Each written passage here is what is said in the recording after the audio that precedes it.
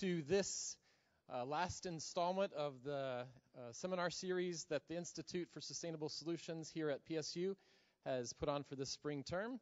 My name is Robbie Richardson. I'm the Associate Director for the Institute, and it's a pleasure to welcome you all here for a very interesting evening. Before I introduce the speaker, I'd like to just ask a couple of housekeeping issues. If everyone could please turn off your cell phones so we can focus our attention on the speaker. And also, we are streaming live as a webinar this evening and recording by video the seminar for YouTube posterity. So when we get to this part of the evening when we have questions and discussion, we'd like to ask that you please step up to this floor microphone in the center rather than asking your question or delivering your comment from your seat so that you can be heard on the webinar and in the recording. I would also like to gratefully acknowledge the support of the Portland Center for Public Humanities as a co-sponsor of tonight's seminar, and also Ilahi, who has co-sponsored the events around this, around the visit from this speaker. We are very fortunate this evening to have Tim Kasser with us. Dr. Kasser is a professor of psychology and chairman of the Department of Psychology at Knox College in Galesburg, Illinois. He holds degrees from Vanderbilt University and the University of Rochester. And he's the author of the very interesting High Price of Materialism, a very good book. And tonight he's going to speak with us about human identity and environmental challenges. Tim has been very generous with his time during his visit this week.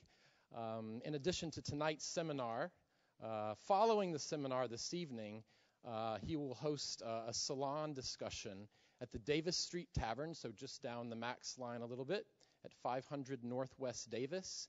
This will begin around 7 o'clock p.m., and so if you'd like to continue the discussion and conversation that Dr. Kasser brings to us tonight, you are invited to join a group conversation down the street at Davis Street Tavern. And also tomorrow at noon, Tim Kasser will convene a workshop for a couple of hours to continue some of the ideas and themes that he brings out in tonight's discussion. So if you are interested and available to attend this workshop tomorrow, it will be held at noon in the Sustainability Suite of the Market Center building, which is 1600 Southwest 4th Avenue in conference room 127. So you are invited to both of those events in addition to tonight. So with that said, I hope that you will join me in welcoming Tim Kasser.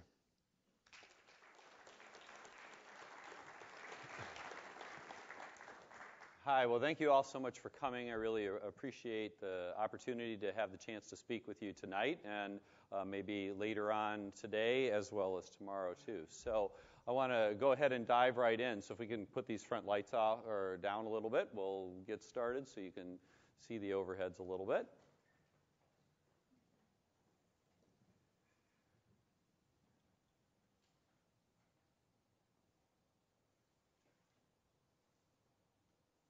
Uh-oh. Is that going to be, nobody's going to fall asleep on me though, right? So as you well know, we in the modern day face quite a number of different environmental challenges that are rather scary for us. We've got a variety of different problems due to carbon emissions and pollution. We have pollution that's of various sorts that is killing animals and species worldwide. We have the loss of various kinds of habitat, which threatens, again, multiple different kinds of species, eventually including our own. We have to remember that we are a species as well that inhabits this planet. And a lot of people have invested a lot of time and a lot of energy in trying to meet these kinds of different environmental challenges that we face. And I want to just kind of run through some of the approaches that have been used thus far. One of the major things that many people have done is to do more and more scientific research in order to document the various kinds of problems that the environment faces. And so we have an enormous body of literature about species decimation, about carbon emissions, about various kinds of pollution. And the strategy here of environmentalists, I think, has been that if we get all this research out into people's minds and let them know about the various problems that are scientifically documented, then people will respond in ways which lead us to behave differently. Unfortunately, that's clearly not the case. A lot of the research that has been put out there, although quite well done and sometimes making its way into the media, has been met with either public denial, oh, that's not really happening, or we're not the cause of it, or sometimes apathy, well, who really cares about that species, or there's nothing I can do about it anyway, so why bother? So that strategy has had some successes, but not as successful as we might hope. So another strategy that some environmentalists have taken is to say, okay, well, what we need to do is we need to get people to engage in relatively simple behavior changes, relatively simple and painless things. So they need to do things like, turn down the thermostat a degree or buy a compact fluorescent light bulb or something like that.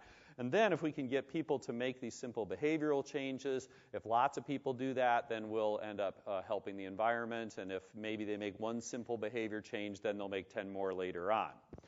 Unfortunately, again, the research doesn't suggest that this has really worked all that well. There's not very much good evidence empirically that engaging in one simple behavior leads to what is called a spillover effect, okay, where people do one thing and then they quickly do 10 more things, okay?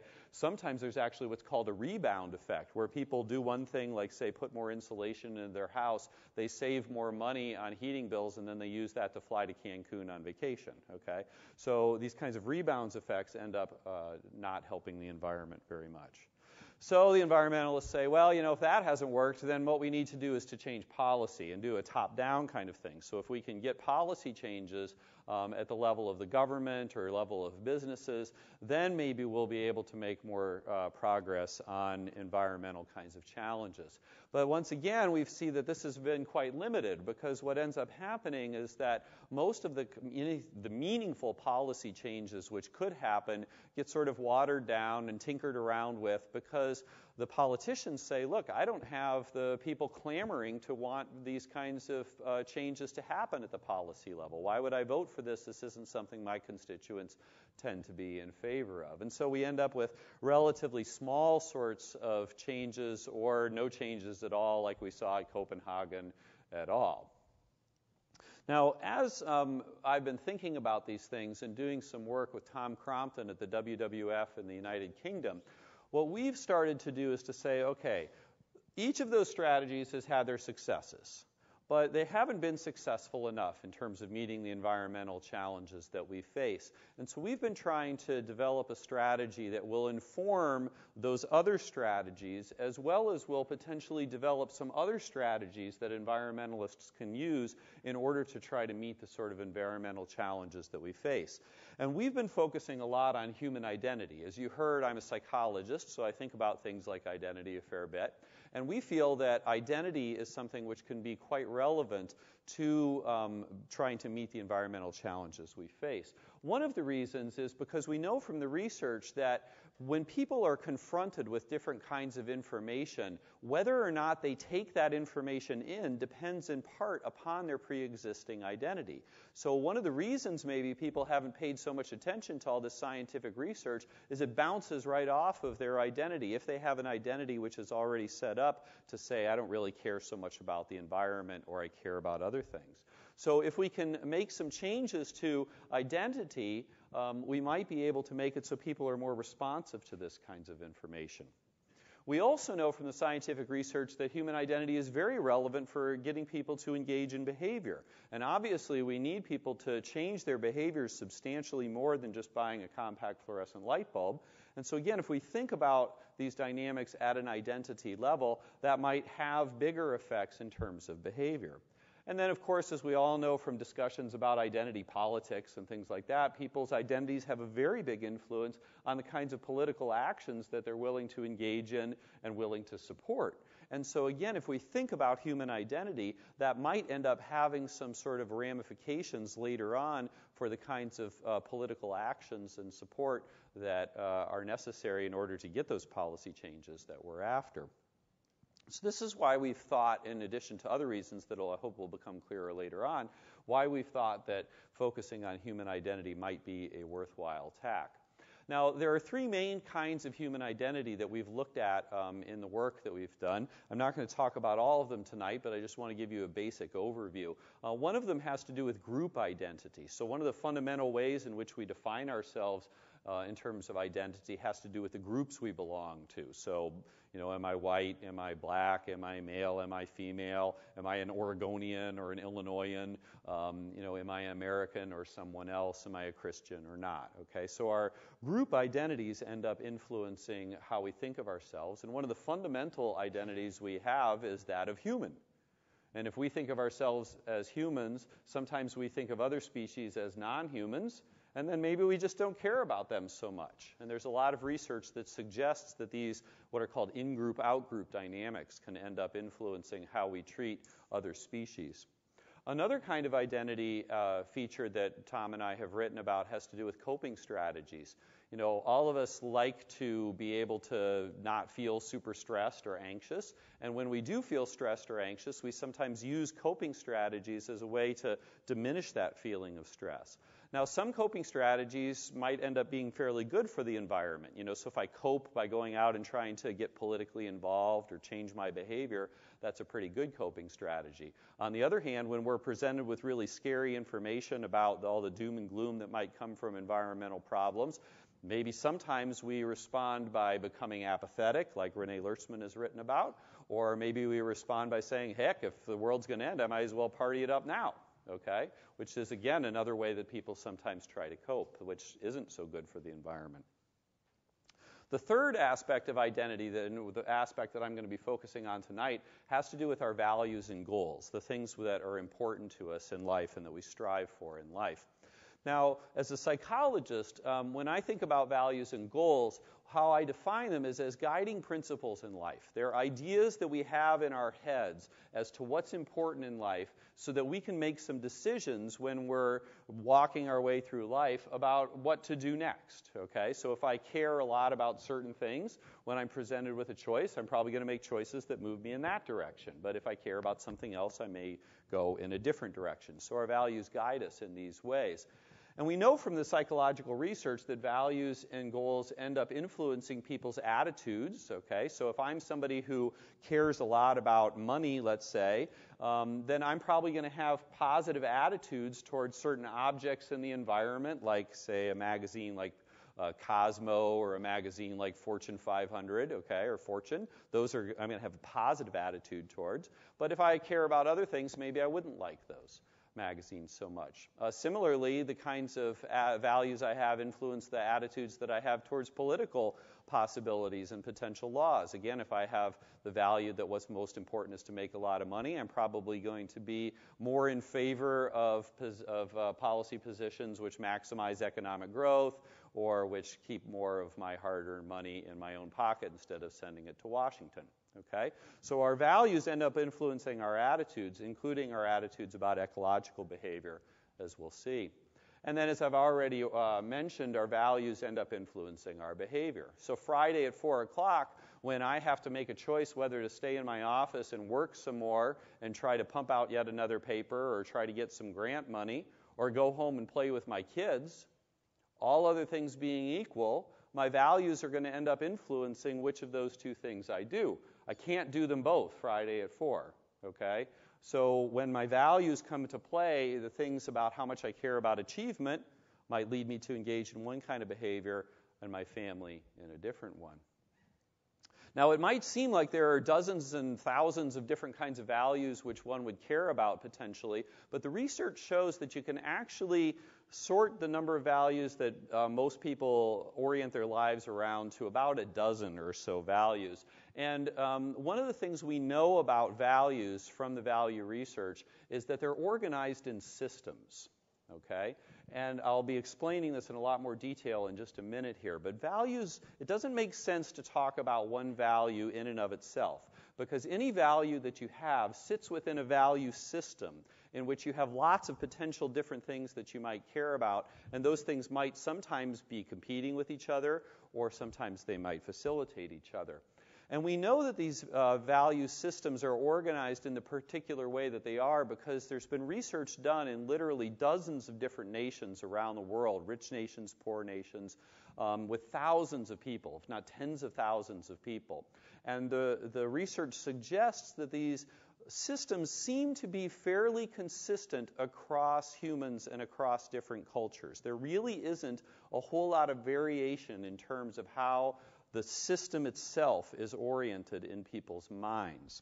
And what you find in these systems is, as I've already alluded to, that some values tend to be compatible with each other. That is, it's psychologically easy to pursue value A and pursue value B because they aim towards the same ends. However, other values tend to stand in conflict with each other. So pursuing value A sometimes tends to be in conflict with pursuing value X, as I'm going to show you in a minute. Now, the way that you can represent these value systems in people's minds are what are called circumplex models. Okay, and a circumplex, as you're guessing, is a circle. Okay, and what you're going to see here in a moment is circumplex models in which the values have been plotted along the dimension of a circle, and psychologically compatible values sit next to each other in this circle, and values which are in conflict with each other sit on opposite sides of the circle. Now, before I show you the circle, I want to say two things about it. The first is that there's a fair bit of information in these circumplex models, and I don't want you to try to pay attention to them all. I'll direct you to what's going to be most relevant to this talk. The second thing I want to emphasize is that these are not theoretical models of people's value systems. These are models which are based on tens of thousands of people filling out surveys that are well validated in dozens of nations around the world. This is what comes from asking people about what is important to them. Okay, it's not just something some psychologist sat in their office and made up. Now, here's the first and most well-known value circumplex, and it comes from the seminal work of Shalom Schwartz, who's a researcher in Israel. And what I want to focus you on here first are what are called the self-enhancement values for achievement and power. Now, what you can see here is that achievement is right next to power. Achievement are values which concern trying to be really successful by the rules of your particular society. And power involves things like having a lot of status, having a lot of prestige, having a lot of money. And you can see that these are right next to each other because, as probably makes sense to you intuitively, it's fairly easy to simultaneously pursue values for achievement at the same time that you're pursuing values for power and status and prestige, right? Does that make sense to people? Okay, those two aims generally go together. Here are some of the specific values which make up these two specific items which make up some of these self-enhancing values. And again, I think you can see that these, why the reason Schwartz called these the self-enhancing values is because they tend to be values which are about trying to seem better, okay, trying to make myself seem like I am better than I am right at the moment. Now, these self-enhancing values stand in opposition to what Schwartz calls the self-transcendence values up here. Okay? Now, these are the values of benevolence and universalism, which are consistent with each other. Benevolence values tend to concern things like caring about my family and my friends and the people that are close to me. Universalism values concern things like trying to make the whole world a better place, trying to benefit people in other countries or other species or generations yet unborn.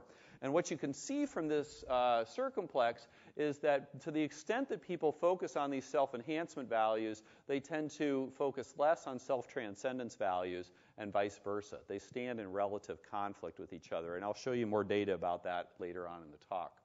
Here are some of the specific value items which are used by Schwartz in order to assess self-transcendence. So I think that can give you a sense of what these are about. Now, here's a second circumplex which has some of the same sort of findings. It hasn't been used in as many nations. It's only 15 nations instead of 70. Okay, but nonetheless, you'll see in a moment that it replicates a lot of the same stuff that we've just talked about with regard to Schwartz. Over here, we have what we call the extrinsic values for popularity, image, and financial success, which are more or less like the self-enhancing values. These are values where you're focused on trying to make a lot of money, trying to have status and prestige, okay?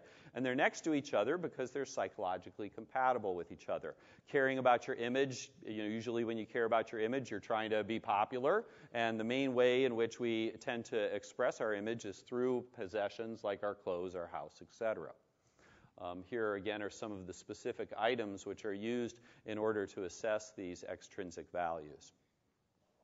On the flip side, what we see are the intrinsic values, okay? These are values for community, which is more or less like Schwartz's universalism, affiliation, which is more or less like Schwartz's benevolence, excuse me, and self-acceptance, which is the desire to grow and to be the person that you really could be. And again, here are some of the specific items which are relevant. Now, there's two main ways that you can think about values, and I promise that soon I'm going to be getting you to the environment here, okay, because they're very relevant to how we think about the environment. And the first way that we tend to think about values is probably the way that most of you have in your mind right now, which has to do with your dispositions, the way that people generally are. So what I'd like everybody to do for a moment is to bring to mind somebody they know who really cares about trying to make the world a better place. And now somebody who cares a lot about their family. And now somebody you know who really seems to care a lot about their status and achievement. Was everybody able to do that? Okay. Now that's a good example of the dispositional way of thinking about it. Probably what you were doing was you were thinking about somebody who over time and in a lot of different situations tends to express these kinds of values over and over again. Okay? And that's one important way to talk about values. But there's a second way that's also very important to talk about values, and it has to do with the activation of values. This has to do with our moment-to-moment changes as we go through life in terms of which values we are oriented to at a particular moment. So now what I'd like you to do is to think about the last 2 weeks of your own life. And I'd like you to think about a time when you were really focused on helping the world be a better place. And now I'd like you to think about a time when you were really focused on the people you love. And now I'd like you to think about a time when you were really focused on your own achievement and status. And just to make you a little happier, now you can think about hedonism for a second. Okay. Now, my point in doing this is to demonstrate to you that we all have all of these values, okay? And as we walk our way through life, what ends up happening is different situations, both in the external environment that we're in, as well as internally, lead us to move around the circumplex and focus on different particular aims in life at different times. Now and then, so I might spend some time down here in the achievement realm of things, but then something else happens which makes me care about helping the world, and then I'm really concerned about having pleasure, etc. I move around. Now, the reason that this is important is because both the dispositional and the activation of values end up having very important ramifications for environmental attitudes and behaviors, as I'd like to show you next. So one of the things we know from the substantial amount of research is that the more people are focused dispositionally on those self-enhancing and extrinsic values, the worse their ecological behaviors and the worse their ecological attitudes are in terms of sustainability. On the flip side, to the extent that people are dispositionally focused on those intrinsic values and those self-transcendent values, they tend to have more positive and more sustainable ecological attitudes and behaviors, as I'll show you next. So one of the things we know is that if you ask people how much they care about the environment, or how much they think it's important that we protect the environment, what the research consistently shows in multiple nations is that the more people say that they care about things like money and status and image, the less they tend to care about the environment. On the flip side, the more that people tend to say that they care about things like helping the world be a better place and loving their family, the more positive attitudes they have towards the environment. If you ask people about environmental damage and you say, why are you concerned about environmental damage? What you find is that people who are more focused on those extrinsic values say, well, I'm worried about it might affect me. They don't tend to care so much about how it might affect other people, animals, or future generations. Okay, they have a self-centered sense of why environmental damage might be problematic. People focused on those intrinsic values, though, not that they're unconcerned with how it might affect them, but they're especially concerned with how it might affect other people, animals, and future generations. We also know that these values end up influencing people's ecological behavior. So, for example, if you put people into resource dilemma games in the laboratory and you say, okay, what you're going to do is you're going to pretend to be a timber company, and you've got this amount of forest that you can harvest, and we want you to go ahead and play a game where you're harvesting some of the forest. And you let them do that over multiple years of harvesting, what you find is that the more people are dispositionally focused on these extrinsic values, the greedier they become and the less sustainably they behave in terms of harvesting the forest. On the flip side, intrinsically oriented people sustain the forest longer. We also know that these values are associated with how much you engage in those simple behaviors like riding a bicycle or making bread or reusing both sides of the paper. In the way that you probably would predict. We also know that these values are associated with the size of people's ecological footprints. People who are more intrinsically and self-transcendently oriented have lower ecological footprints. They make lifestyle choices which lead them to ride bikes more and to have smaller houses and to eat less meat, and therefore to use fewer resources in the world. Similar results have been found at the national level. Okay, so I have a paper that just came out where what I did was I looked at about 20 different wealthy nations, okay, mostly Western European, North America, Australia, etc. And I was able to get information about how much the citizens in those nations valued those self-enhancing kinds of concerns for achievement and status and power versus how much they valued those self-transcendent concerns for social justice and a world of beauty. And I correlated that with the carbon emissions of each of those nations. And what you end up finding is that the more that the citizens of a nation care about self-enhancement values, the higher their carbon emissions, even after you control for the wealth of the nation. So we have kind of dispositions at the national level as well. So what I've just shown you, I hope, is that personal dispositions towards one set of values or another end up having ramifications for people's ecological behavior. Now I want to show you that the same thing happens when you ask about activating people's values. And what you're going to see here from this research is that momentarily activating people's values ends up, on the first hand, if you activate one value, then people end up also activating other similar values on the same side of the circumplex, and they end up behaving in ways consistent with that. And that seems pretty obvious, right? But here's the more interesting finding. You actually end up suppressing the values on the other side of the circumplex as well, as I'll show you now. So what this means, just to remind you then, is that to the extent that I activate image, I'm going to also be activating popularity and financial success. But I'm actually going to be suppressing community and affiliation, even though I don't even talk about those in the activation. Here's a study which shows this, which was done by Greg Mayo at Cardiff University. What he did was he brought students into the lab and he measured their values. He measured how much they cared about self-enhancement, self-transcendent, and some other values. Then what he did was he assigned them to one of three different groups. One of the groups, the control group, just measured words or memorized words like desk or onomatopoeia or whatever, okay? A second group was told that their peers at Cardiff University really valued four of the self-transcendent aims, like benevolence and helping other people and stuff. And then the third group was told that their peers really valued four self-enhancing aims, like achievement and money, okay? Then all those students were given another measure of their values that had new self-enhancement and new self-transcendent values on it. And here's what Greg found. So here's the change in people's self-transcendent values. So again, this is not very surprising. If you were told that your peers cared a lot about self-transcendence, then you increased in self-transcendence. But look what happened over here.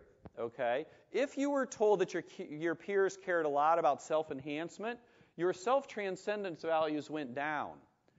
These people weren't told a thing about how much their peers cared about self-enhancement. Okay? But they nonetheless, just by thinking about those self-enhancement values, self-transcendence went down. The same thing happens in reverse if you look at the change in self-enhancing values. If you're told your peers care a lot about self-enhancement, you do more too. But look what happens if you're told your peers care about self-transcendence. Self-enhancement goes down. Just by momentarily activating people's values, because of the way that values are set up in people's minds, you get the positive effect on the values you just talked about, but you get a suppression effect. It's like a seesaw. As one goes up, the other one's going to come down. Here's another example of it. This is a paper that's just about ready to come out any day now. And I did it with Ken Sheldon at the University of Missouri. And what we did was we brought people into the lab, college students into the lab, and we had them think about one of 5 different identities. We either asked them to think about being human, to think about being a University of Missouri student, to think about being an American, and then the other 2 groups, we asked them to think about being an extrinsic American, which meant we reminded them that America is a place where you can come and you can make a lot of money and you can go to Hollywood and become a star. Or we reminded some of the people about being an intrinsic American, that America is a place where you can have the opportunity for a lot of self-expression, where people care a lot about their families, and America has a long history of being a generous nation. I want you to note, we did not mention the environment at all. Then what we did was we said, imagine that you have been asked by the President of the United States to set environmental policy in order to tell the average American what his or her ecological footprint should be 5 years from now, and to recommend how people should live with regard to things like riding bicycles and how much meat they eat and things like that. We gave them 11 items to measure that. And here's what we found, was that if you asked people to think about being an intrinsic American, people recommended significantly lower ecological footprints than any other group. Here's a particularly scary finding, is that there's actually no difference between thinking about being an American and thinking about being an extrinsic American. By activating the idea of American in these college students, we were also apparently activating extrinsic values. But the main point I want you to walk away with is that by activating these intrinsic values, by not even mentioning the environment, but by framing being an American in a particular way, which focused on those intrinsic values, we were able to lead people to change their attitudes and their policy recommendations about environmental issues. Now, what about behavior? Well, Martin van Steenkist in Belgium did a very elegant and beautiful study with some Belgian education students. He brought them into the lab. These are people who want to become teachers one day. And he said, I'm going to teach you about recycling. And he gave them a text to read about recycling. He told half of the people that the reason that it's important to learn about recycling is it'll help your community, which is an intrinsic frame. And he told the other half of the students that the reason that it's important to recycle is it'll save your school district money. So that was it. It was like a 10-second manipulation. Okay? Do we talk about recycling in an intrinsic way or an extrinsic way? Then what he did was he followed those education students for the next week. And they came back a week later and they took a test. And the people who had had the material framed in an intrinsic way learned the material about recycling better. He also had put some articles on reserve at the library, and he actually was able to measure whether or not the student had gone to the library and gotten the reserve article. People who had had it framed, recycling framed in an intrinsic way, were more likely to go to the library and learn more. And then he also offered to take everybody on a free field trip to a recycling plant to learn even more. People who had had the recycling framed in an intrinsic fashion were significantly more likely to want to sign up, or to actually sign up to go on the field trip. From a 10-second differential framing of what it means to recycle. Now, what are the implications of this?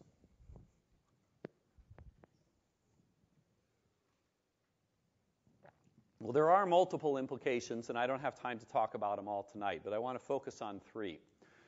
There's a term that's used in medicine called iatrogenic effects. An iatrogenic effect is when a doctor treats you to try to cure a disease and actually ends up making that disease worse or makes some other disease worse, okay? It's an accidental effect where the treatment actually causes more suffering.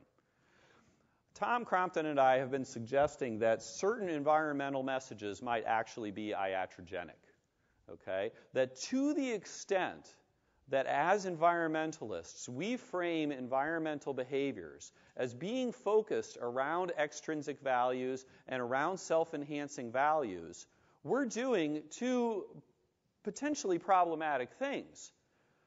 The issue is that what we're ending up doing is we're reinforcing those self-enhancing values, okay? When we make motivational appeals to people based on self-interested, self-enhancing values and focus on things like the business case for sustainability or green consumption or fees for environmental services and things like that, what we have just told the person is the reason to engage in environmental behavior is because it's good for self-enhancing values.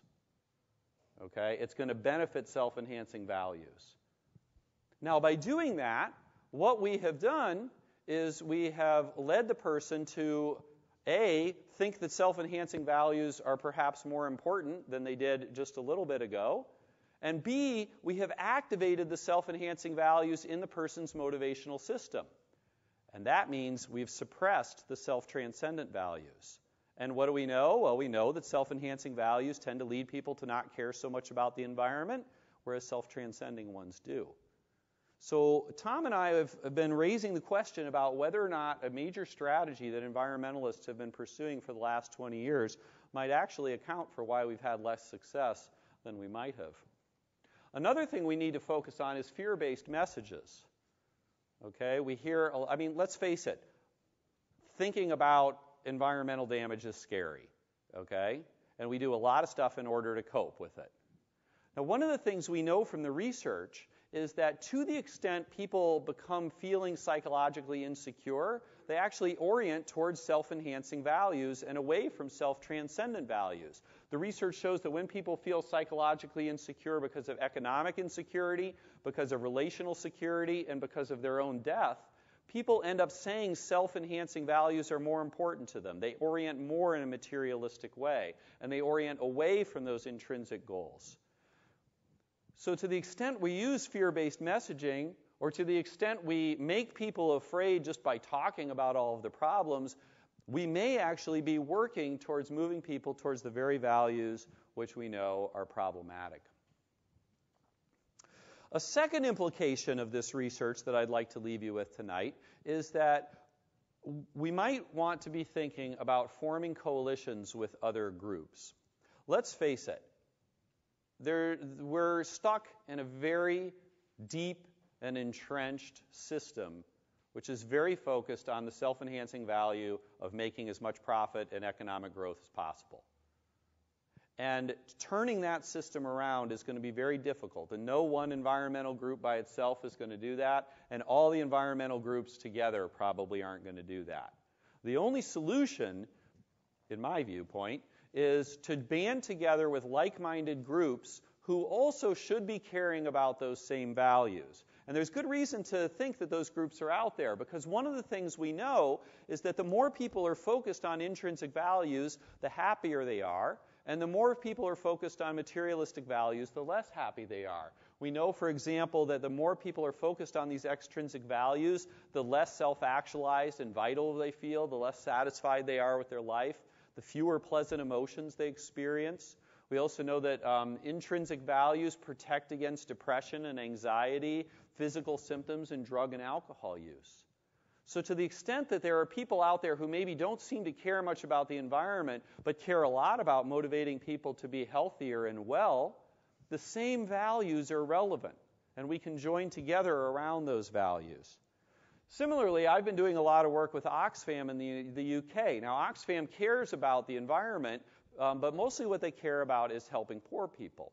It turns out that these very same values are also quite relevant to social justice kinds of issues. So we know, for example, that the more people are focused on extrinsic self-enhancing values, the less empathic they are. Well, you know, empathy is a prerequisite for wanting to help somebody else. Okay? And if your values are leading you to be less empathic, it's unlikely you're going to be trying to help people who are in trouble at other parts of the world. We also know that these values bear relationship to what's called social dominance orientation. SDO is a psychological term that basically measures the attitude that my group is better than yours and your group deserves all the bad things that have happened to it because your group is dumb or lazy or stupid or whatever. That's what SDO is. We know from the research that the more people are focused on self-enhancing values, the more likely they are to agree with those kinds of statements. That's not going to help move us in a pro-social, socially just way. And several studies by now have also shown that people who endorse self-enhancing values also are more likely to endorse racial and ethnically prejudicial attitudes, which again stand in the way of pro-social values. So one of the things then I'd like to suggest is that if we form coalitions with other groups who maybe are interested in something other than the environment, but they can see that the same values are relevant for them as are relevant for environmental outcomes, then maybe together we can have more success. The final thing I'd like to leave you with has to do with another strategy, which has to do with coming up with new kinds of campaigns which may not on the surface of them seem like they're an environmental campaign, but actually are. Because one of the things we have to recognize is there are a variety of different things out there in the world which cause people to focus on self-enhancing and extrinsic values. And I don't have time to talk about them all tonight. But if we can work against whatever causes those kinds of values in our campaigns, then we can diminish how much people care about those kinds of values, and thus we might be able to have some good ecological benefits. So one I'm just going to talk about is advertising. One of the things we know about advertising is that A, the more people ingest commercial media, the more likely they dispositionally focus on materialistic extrinsic values. We also know that advertising momentarily activates in your mind those concerns for image and popularity and status. Okay, they're designed to promote consumerism. Obviously, overconsumption is a major problem for our ecological welfare. It creates feelings of insecurity. Advertising also oftentimes says, oh, you're this person and they're this beautiful, wonderful person who uses our deodorant is so happy. Why aren't you like him? Okay, well, there's the insecurity, which leads you in a more materialistic way.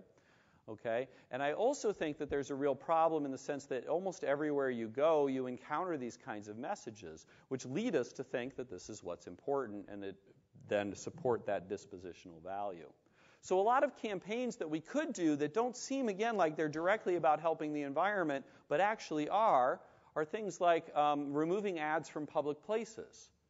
Okay? What that does is diminish the likelihood that people get this message all the time that consumption is good and extrinsic values are good.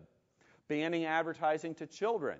One of the things marketers know is that they need to work hard in order to get little kids to care about these extrinsic and self-enhancing values, because those little kids are going to be the next generation that spends a lot.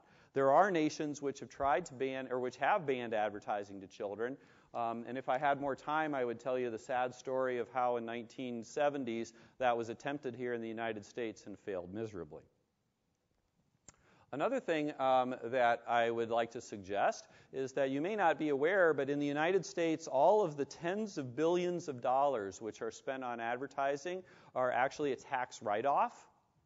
Okay? People don't pay any taxes on all of that because it's considered a legitimate business expense.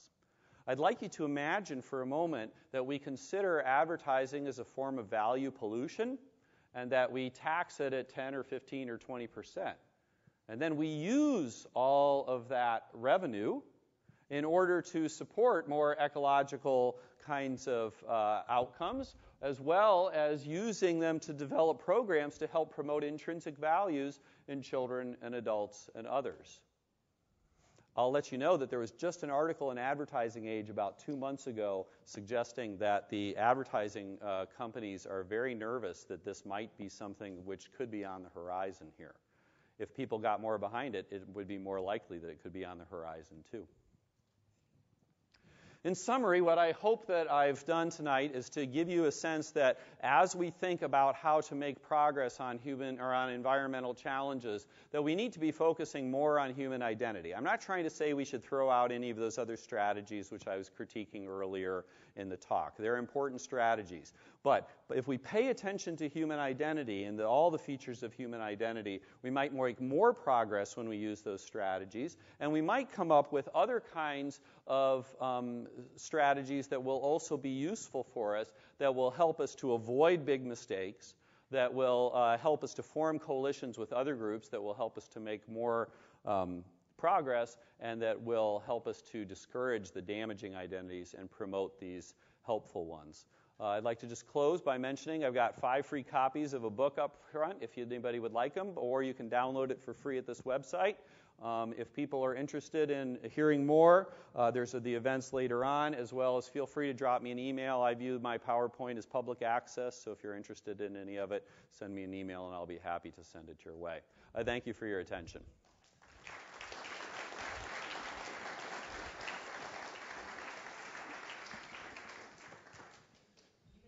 Thank you, Tim. Fascinating, very interesting. I'm sure it's piqued your interest, so you're invited to come to the floor microphone and engage with questions and discussion.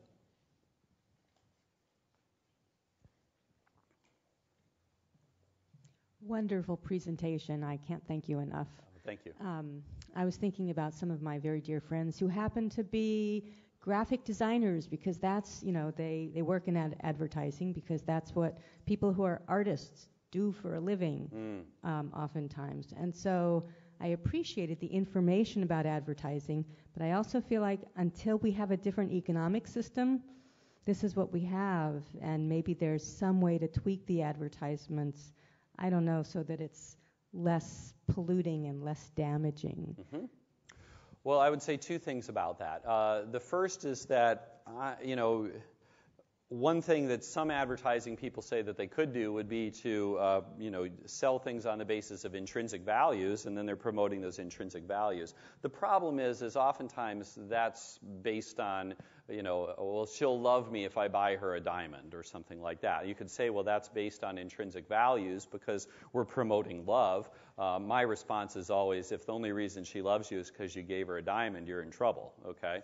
So I think that there's only so far probably we can go with regard to promoting advertising and tweaking advertising in more positive ways. There might be some positive ways we can go, but I think that compared to the vast majority of messages that we get right now that really are encouraging consumption at every turn, I think that's problematic. The second thing I would say is that, yes, it is the economic system that we do have at the moment, but there are other economic systems available, okay?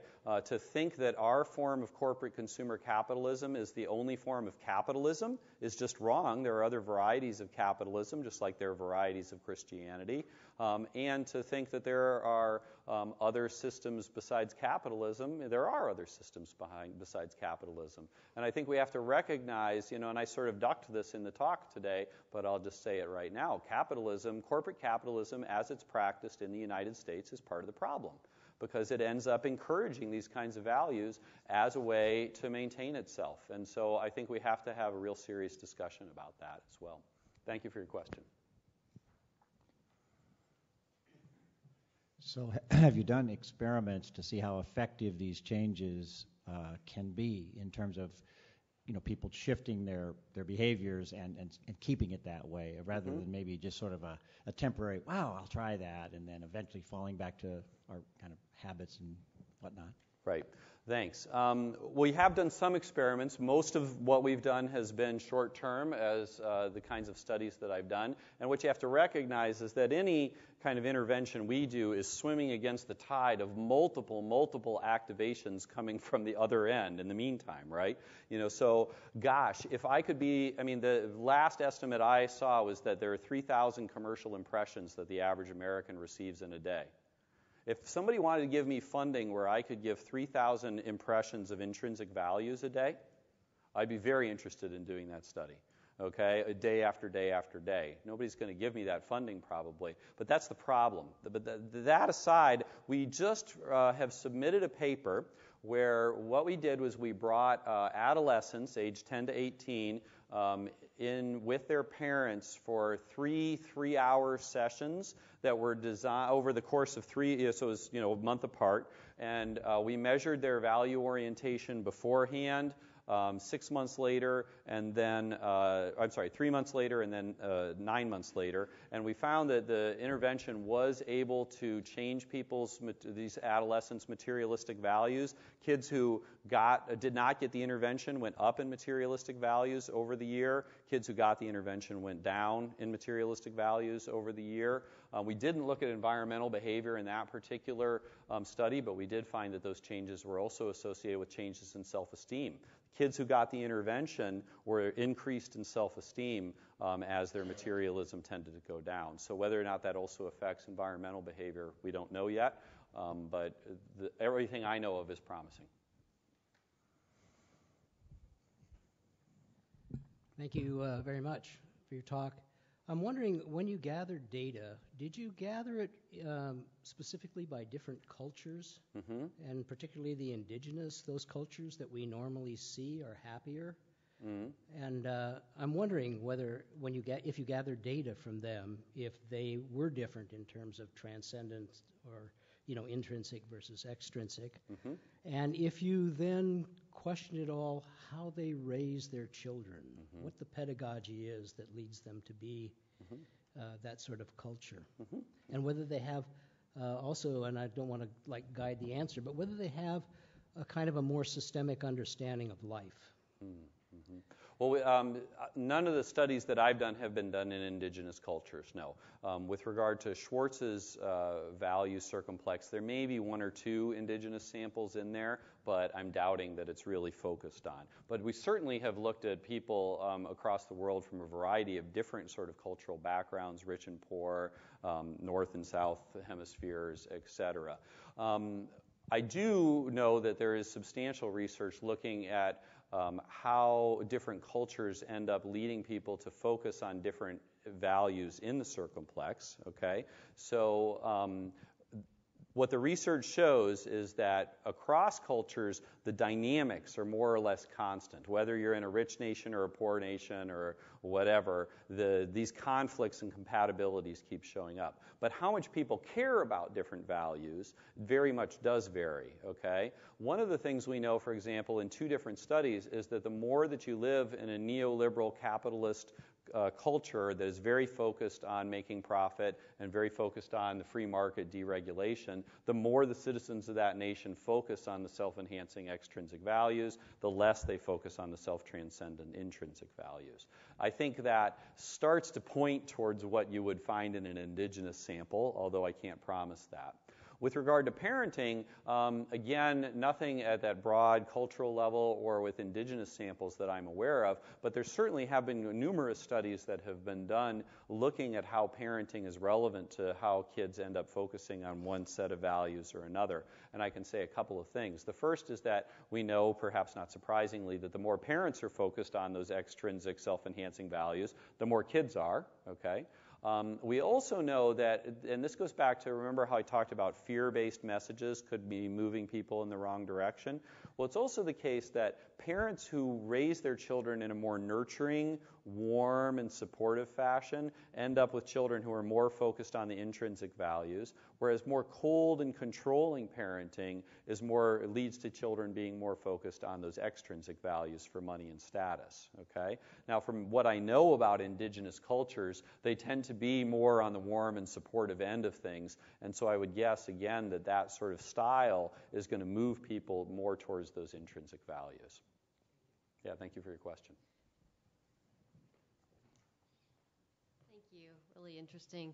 Something keeps coming into my mind that's sort of bugging me, which is I'm thinking about Darcy Winslow here in Portland, who worked with Nike Corporation, and she tells a story which is really compelling about how she, as a change agent within that organization, that corporation, had her own awakening around sustainability in the early 90s and was trying to find a way to shift the culture. And she, through her research and networking with other people in the business community, she found this archetypal I don't know, like a toolkit, sort of like taking archetype and in a business way, kind of business corporatizing it a bit. So you take a sort of you assess what your archetype, kind of the dominant archetype is, and this has been applied organizationally. And so she realized that appealing to Nike with a particular archetype, let's say that appeals to the intrinsic values, and she used Starbucks as a contrast. I know it sounds bizarre, but Starbucks apparently is like more of the feminine, like the caregiving, like you can appeal to the culture, because apparently I haven't worked in corporations, but they have very clearly defined cultures. So Nike, what she found is that by appealing to the appealing to let's care for the environment and nature was not working. It was just flat. And so she ended up tapping into what she's called the Shambhala warrior archetype, which is, okay, this is the hierarchy, kind of competitive, which I am assuming is in the circumplex, is really more on that authority power. But what happened was it mobilized the corporation. I mean, I'm simplifying it. It's very complicated. But, sure. It worked. It was mobilizing. Enormous resources were invested eventually in developing new technologies for glue, for shoes, et cetera. And so Nike then shifted its public persona as being child labor, kind of evil, bad, to being more of kind of a warrior in the green sustainability space. So the effect was what we would want, right? But how you got there was through appealing to the so-called extrinsic. And so this is, I think, the core controversy around this work, right? With the kind of the green marketing folks use whatever means necessary to get the desired results. Or do we need to actually do the labor? And then it brings up the sense, well, how do you actually, if that's the culture, then where's the traction? Right. Right? Okay, thank you. It's definitely part of what the debate has been around here and in the UK, because a lot of people say, look, we're never going to motivate people to live in an environmental way unless we tell them that it's in their self-interest, okay? And self-interest in some cases is profit, self-interest in some cases is selling more shoes, etc. I guess I'm ignorant about this, but you say they changed their image around child labor elsewhere. Did they actually change their practices around child labor as well? Okay, so I just wasn't aware of that. Okay, so I guess the issue to me is that I have no doubt that marketing can work in terms of selling things at a short-term level on a self-interested basis. Don't get me wrong, okay? I'm sure that we can sell a lot of CFLs if we appeal to people solely on their self-interested concerns, okay? The issue that I would again raise is what sort of long-term damage might we be doing by continually capitulating to that worldview? And in the case of Nike, I guess I would really want to hear some more details about how that conversation unfolded. Because what I definitely believe is that the way that you talk about intrinsic and self-transcendent values to somebody who's very achievement-oriented is quite different than the way that you talk about intrinsic values to somebody who's more focused on those intrinsic values dispositionally. And so the story that I wonder about as I listen to what you said about Nike is whether or not she was actually activating achievement and power in these individuals, okay, or whether or not she was able to speak about achievement in a way which was connecting it more with those self-transcendent values, okay? One of the things, if we're talking about archetypes and we're talking about myths, the standard hero myth is that you've got the person who goes out and does battle with bad stuff in order to benefit the community. And we can see that story in Jesus, we can see that story in Luke Skywalker, and we can see that story in Frodo, the Hobbit, okay? It's the same story, the same mythological story over and over again about achievement which is in the service of helping many others, which is tapping into those intrinsic kinds of values. So I'm wondering how much she was able to tap into the kind of that hero story, which is able to merge together the achievement and power in a way with those self-transcending values. And to me, and the research isn't in on this, okay, there are a couple studies out there about this that are kind of in the works. But from what I understand, it's probably better to merge self-enhancement and self-transcendence together than to just focus on self-enhancement. She didn't go in, it sounds like, and say, you could make a lot more profit if you sold things just purely green, right? That would be a pure appeal towards these self-enhancing values, and I think that would be the kind of thing which would be especially problematic from this viewpoint. The issue becomes to try to work with all these aspects of the circumplex, especially with the ones we know that are more beneficial in the long run for these kinds of outcomes. So that would be my best understanding given the information you told me. Yeah. Okay, so I've two questions. Firstly, you mentioned a paper that's due out very soon. Would it be possible to get a copy of that before it comes out? Absolutely. If you send me an email, I'll send you the paper. Great. Second question. Where would you put on this simplex, or on the circumplex, the kind of values that the book Ishmael talks about? Now, Ishmael, I've taught environmental psychology classes, and I've used Ishmael as one of the texts. Uh-huh. And one of the premises that the book challenges is this whole notion that human beings have dominion over the earth. Right.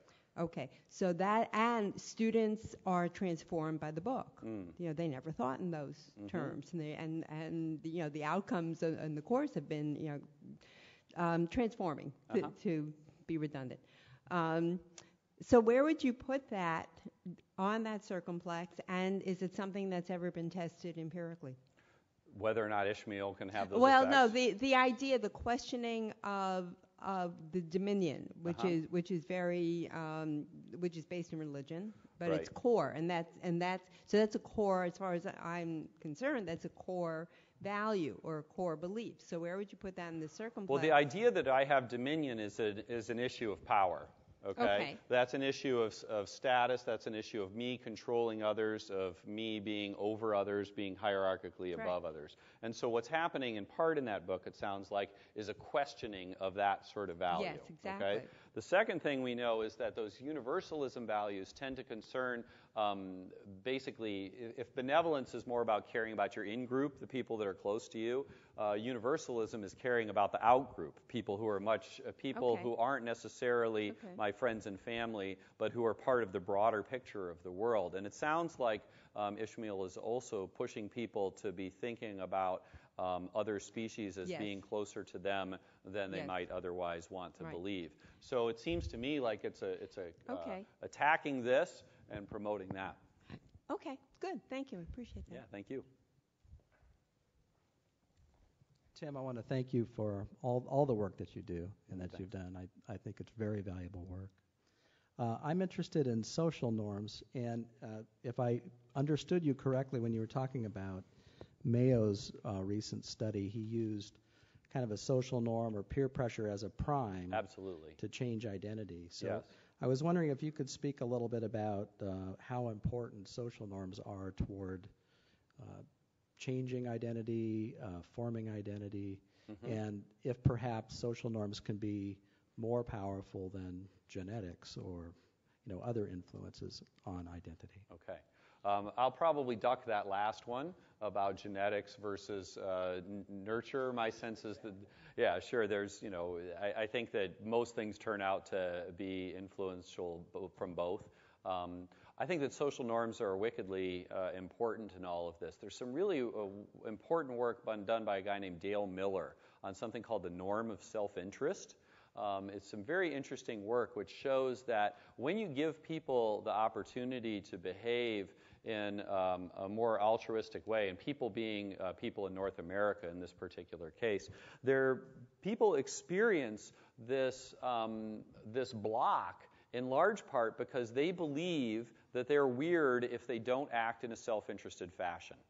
And if you look at the research, there's a lot of research which shows that most people think that others, that I'm not very self-interested, but a lot of other people are. Okay? So people are believing that they're living in an environment where other people are self-interested and where they would break the norm if they didn't act in a self-interested fashion. Now, of course, self-interest is focusing on those achievement and power values. And again, in a culture like ours, what's the mantra of corporate capitalism and of Adam Smith's capitalism, which is that we need to set people free to pursue their own and maximize their own self-interest, okay? So we live in a cultural system which has done a really good job of inculcating this norm in lots and lots of different aspects of our human behavior, and pushing us more in this way and suppressing those more self-transcendent values. I would also add, like I said about advertising, advertising is another place where we get these kind of social norm messages. Another one which I talk about a lot has to do with, are we next time you're reading the newspaper or listen to the news, notice how often people are referred to as consumers rather than citizens, okay? Consumers is down here. Citizens is up there. Okay? This has been a real big shift, and it's a social norm issue, because the more you hear yourself called a consumer, the more you're going to think of yourself as a consumer instead of as a citizen. So that's another example. Another one has to do with the government and its fetishism of gross national product and economic growth. Imagine, if you will, for a moment, that all of those times that you saw messages saying how the Dow Jones was doing, saying how much consumer confidence was this month, saying how much GNP had gone up or down. Imagine that all of those were replaced with information about how many species of birds had gone extinct this month, with information about how many kids were hungry this month. Now, then you would be getting a whole different set of social norms, wouldn't you, every day? Every day you would be being told what's really important is how many birds have gone extinct and how many kids are hungry, instead of what's happened to the stock market this month or this day. So we get these social norms pounded into us over and over and over again, multiple times a day in multiple different ways. That's why the system works so well to create profit. And so what I see is that, the question of social norms, though, is a question of values, okay? And it's a question of identities. And so part of what I'm trying to suggest in this work is how important it is to say, are these the norms that really reflect the things we think are important? And can we actually make a whole lot of progress in the environmental movement? We'll go back to Nike for a second. Is Nike a publicly traded corporation, or is it still privately owned? Okay, so if you're a publicly traded corporation, you have to, unless you're a B corporation, which is a benefit corporation, you're beholden to the stockholders, and you have to maximize profit. So what's going to happen when those two things start to become in conflict? Well, by law, a corporation has to care more about profit than anything else.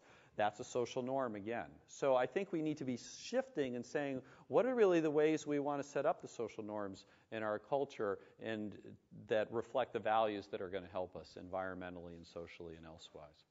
Thank you for a great question. Hi. So I have basically a follow-up question to that, which is understanding the problem is half the battle, right? But figuring out how to affect change is also, it's an enormous challenge, and it's perennially unclear to me how we actually change those values. So, you mentioned advertising, and obviously there's lots of different types of media that have an enormous effect on values and social norms, and I won't list all of them because we know them all. And one of the examples that springs to mind that I found about just this year was that in the developing world, they've started using, or I think actually they've been using them for a while, telenovelas. And they embed social messaging into them to affect change in terms of public health, right? So it's not in there overtly. They're hugely popular. They're watched by millions of people, and then they end up having a really positive impact on birth rates or AIDS transmission rates, et cetera. So although it sounds facetious, I end up thinking of, well, what are our most popular forms of media, like, the reality TV shows? Right. And I know that there are lobbyists in Hollywood that try to affect these changes. But then I also start thinking, well, we are trying all of these things, but it's not happening as quickly as we would like, or as quickly as we think it needs to happen. Right. Well, we're swimming upstream, aren't we? Because the only way those shows are going to get on the air is if advertisers are willing to advertise on them for most channels. So that's part of the issue that makes it within the system. That's how our media system is set up. We sold the airwaves. That's what happened. Okay, we sold the airwaves for a pittance, and now it's all for profit, and there's very little that's available that's not for profit, where we could have those kinds of novellas outside of the commercial realm. That said, I'm totally in favor of embedding these kinds of messages in all kinds of different media. Already, that's what commercials are already doing. You have commercial messages embedded in books now. Commercial interests have paid novelists to mention their products in books, okay, in rap songs, etc. Imagine again that we were able to figure out ways to bring those intrinsic values into a song that millions of people hear every single day. I think that's a wonderful strategy to go forth. To go to your broader question, how? That's the million-dollar question, to use a capitalist metaphor. I think that it's very difficult, and I won't lie to you in that respect. And there are days when I think that it's going to be very hard to change this system unless we start to, and I hate to say this, unless we start to have some major traumas to the system that make people want to wake up and say, we need to have something different. And then what I hope is that if we've worked out these different kinds of models and these different sorts of approaches, then we can hand it to people and say, look, okay, you're ready for change, here we go, let's give that a try.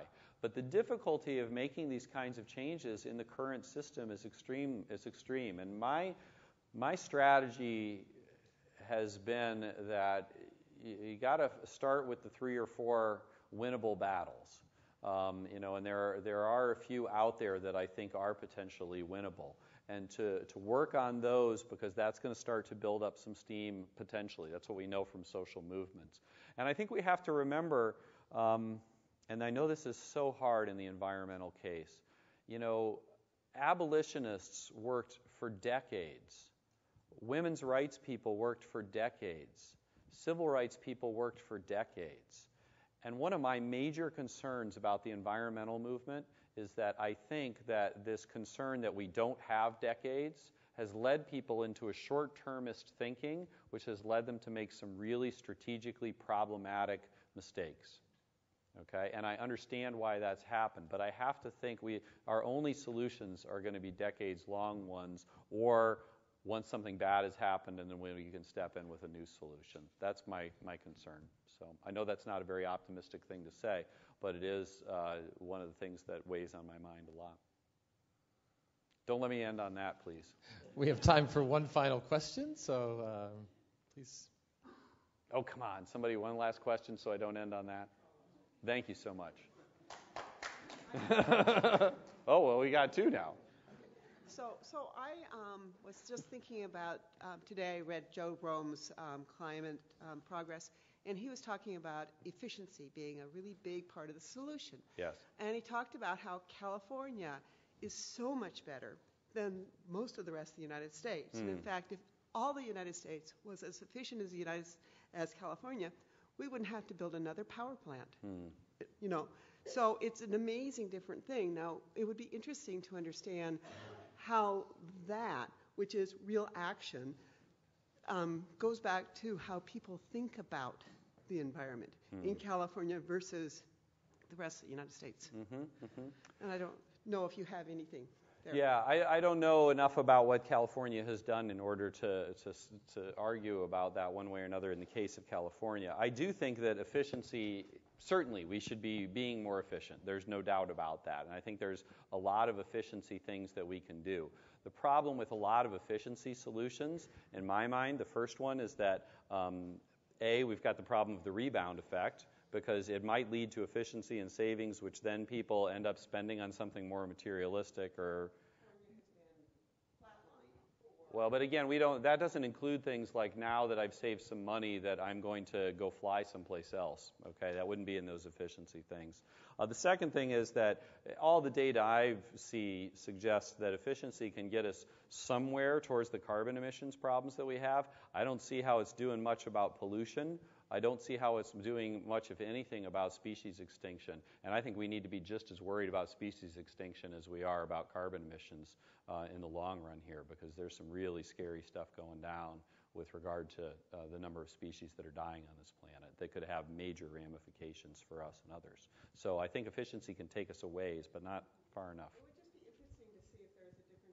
We won't be able to hear you if you're not at the microphone. Okay. If you don't Maybe mind. we'll So just let's go move ahead. on to the brief questions, and we can finish up My after. question is, would you have any remarks about the role our educational institutions, particularly our kindergartens, elementary school systems, which in some cases are, I hate to say it, are beginning to collect advertising revenues, and if there's a nice contrast to what happens in a lot of public educational systems in the private school system of the Montessori approach, which I have some experience with, but sure. I think education really is super important. The last place I gave a talk like this was actually at the National Association of Research and Science Teachers, talking about how to start to integrate some of these things into science education.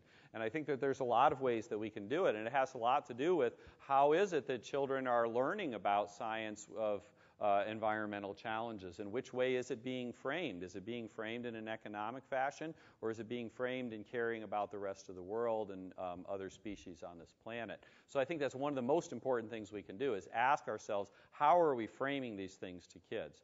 Another thing that I think you alluded to has to do with commercialization. One of the things that's happening in the public education system, of course, that's funded by tax dollars. As tax revenue has gone down, what a lot of schools have done is to start to search out corporate sponsorship. And so then you end up with things like Channel 1, which puts televisions into classrooms but makes kids watch ads. You have things like bus radio, where kids are listening to commercial radio on the bus to school. An organization I was just affiliated with, called the Campaign for a Commercial-Free Childhood, joined with Friends of the Earth recently to go after Scholastic. The American coal industry paid Scholastic a good amount of money in order to develop a fourth grade curriculum to talk about coal, and there was not one mention of coal contributing to global warming in that curriculum. Okay, and so we joined together with Friends of the Earth, wrote 50,000 letters to Scholastic, and got 2 New York Times articles and a Boston Globe article about it, and Scholastic backed out of the contract. So, I think what we have to do is to be very much on the lookout for these kinds of things. At the same time, though, we have to ask ourselves the question, why is it that our school system is so underfunded that they have to go to corporations in order to educate kids? Okay? Why is it that way? Well, it's because of our tax laws. All right? Why is it that corporations have the money to do it and our schools don't?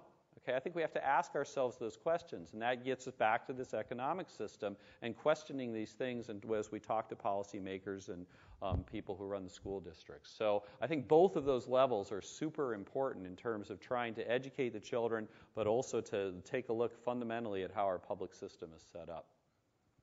Do I have time for this last question, this gentleman up front? Please. Real quick. I'm just curious about your research tools and your evaluation tools. Just curious where I could get access to that. Okay. Well, for the other circumplex, if you send me an email, I'd be happy to email you the aspiration index, which is the measure that's on there. Actually, too, if you Google Tim Kasser, you'll see, if you go down, aspiration index on my website, and you can download it right there for that particular one. Thanks. You bet. Thank you so much for your attention. Thanks, Tim. Yeah.